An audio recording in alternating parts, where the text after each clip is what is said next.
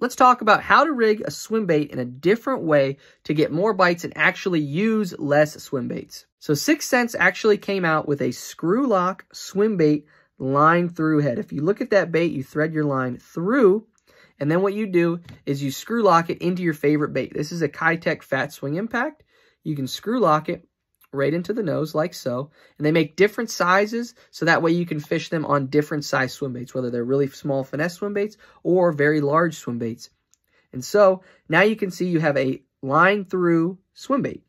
But what you do then is you have a treble hook with a little split ring on there, and you put that treble hook right into the back like that. So your line will come through up onto the back. And you might be asking me why I like to throw this.